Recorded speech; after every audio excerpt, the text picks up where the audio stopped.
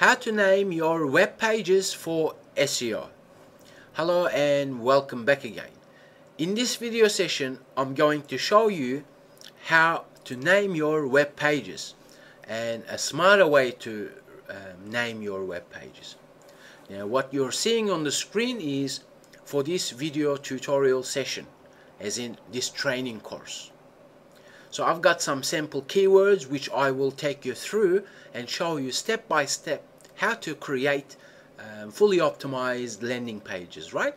Surely it's a sample site, but nonetheless it will give us enough knowledge to be able to rank any keyword and optimize any landing page and website. Okay, so now that we've got that out of the way, let's have a look at how we can better name our web pages, because we know Google looks at the URL as a strong indicator as to what your landing pages are about.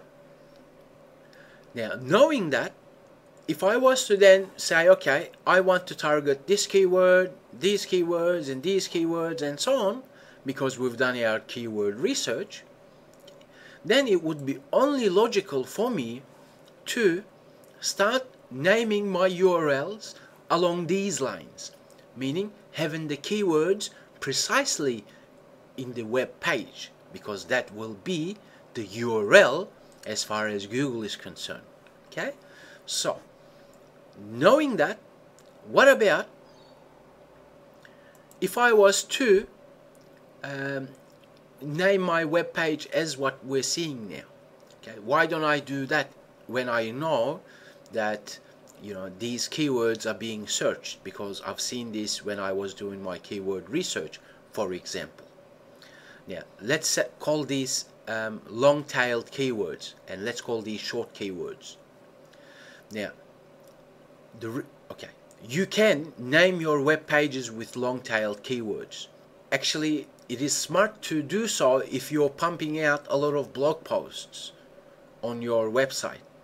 Okay, because blogs are a little bit different of an online business rather than, let's say, you're selling products or services and so on. Okay, so therefore I would encourage you to precisely target long-tail keywords if you're pumping out a lot of blog posts. And if you're just having a normal website, okay, then it is only logical to go for short keywords in your URL, because when you do, then not only can you rank these keywords easily, but because you've chosen the short ones, that means you can precisely target different ones stemming from the ones you've chosen. Okay, that means, let me give you an example. Let's say my landing page is called SEO training.html or .php. It makes no difference, because web page, as in URL, is a URL as far as Google is concerned. Okay, so if I then just choose the short keywords like this, then I can stem different ones out of them, as in latest SEO training, SEO training courses, SEO training video tutorials, and so on. Okay, so in this example, then if I name my URLs as such, then it limits my potential to stem different ones from it. That's why it is smart for you to go for the short ones if you have a normal website, whereas if you have a blog portion, then focus on the longer ones, because for each blog post you want to keep targeting different keywords, in a sense, because you have the potential to create more different pages, perhaps 5 pages per week and so on. Whereas if you had a normal website selling products and services, that means you create your landing pages once and optimize it properly and then rank them. Whereas blog posts, you can keep every week target different ones, because that will consistently change for you. Okay, so that's what you need to think when you want to name your web pages. Also, what if we have a site that's running e-commerce or selling products or offering services and so on. And let's say we have a medium-sized website or a large website. Okay? Because what I've shown you before is perhaps pretty basic. And we already know the importance of category, as in importance of us categorizing our products and services and so on.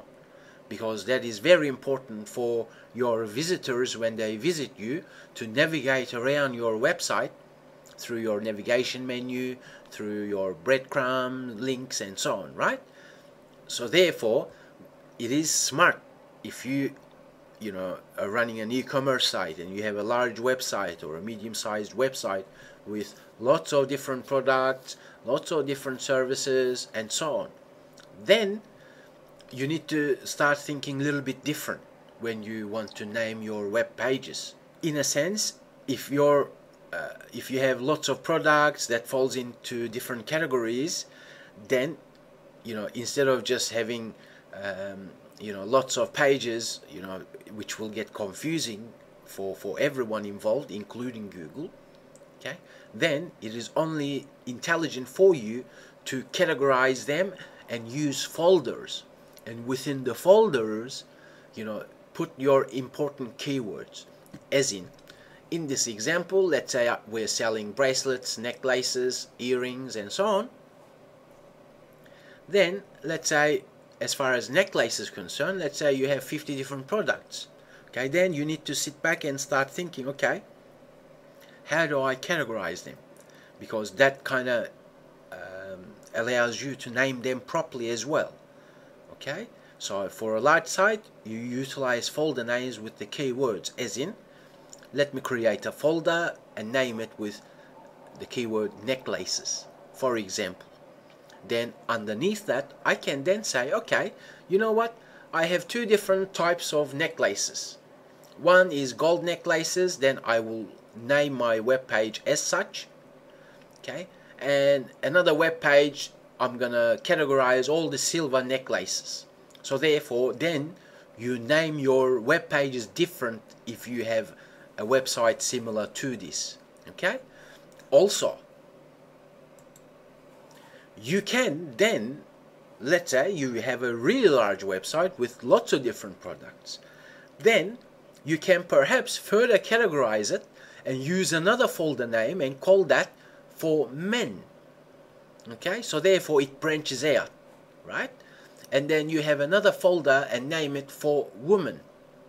Okay, and within that folder you then go and say, okay, let me then name my web page with celticcross.html, for example, right? Or for women, triangle.html, knowing you're selling the triangle necklaces on this page, whereas on this one you're selling Celtic cross necklaces.